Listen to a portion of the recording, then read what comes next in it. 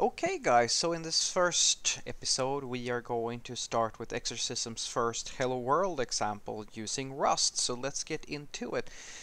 So in this first version of this little series of mine, I'll simply show you how I set this up so that we can start learning Rust together or taking on these challenges.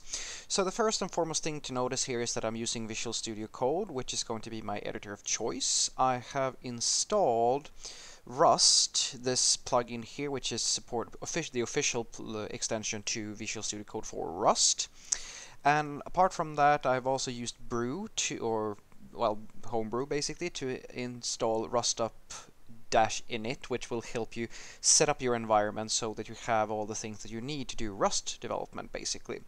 So with that said, apart from that, I've also used the default build task to, let's see here, I'll actually show you. So I've set up this task runner here so that I basically have this command cargo test, so that whenever I run or I hit Command Shift T, which is my key command for running the tests, I can actually just instantaneously run the project tests of this little this little demo project here. And that's about it really. So this is what I do, or rather this is my setup that I use in order to progress through my Rust education. So let's just walk through this very briefly, because this first video is going to be very basic. So first step is to use cargo and then run cargo test, which we've already done using the command Shift T. Like, that's not a command that is in by default. I just set that up myself. You can have a look at how to do that yourself, or you can just run cargo test manually. You can go and do like cargo test manually from the folder, and it's going to do the exact same thing, right?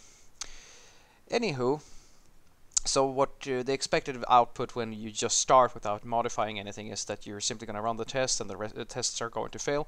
So let's look at those tests. So this is the first challenge in Exercism's Rust course, and basically all it is that you have this unit test here, which is going to do use the assert equal macro, which is basically just expecting that the crate hello world, and the hello function on that crate is going to return the string hello world with an exclamation mark.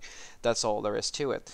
And so inside of this lib folder here, we see that we find a public function called hello, which is going to return a static string, and that's simply going to be, I've changed this to hello world. It used to say goodbye world, and now it's just saying hello world, and that makes our test pass. And so I submitted it. Now that's basically all there is to know about this first challenge, and I'll see you in the next video. Have a great day.